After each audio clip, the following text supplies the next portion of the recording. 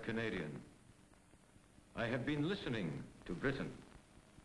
I have heard the sound of her life by day and by night. Many years ago, a great American, speaking of Britain, said that in the storm of battle and conflict, she had a secret vigor and a pulse like a cannon. In the great sound picture that is here presented, you too will hear that heart beating. For blended together in one great symphony is the music of Britain at war.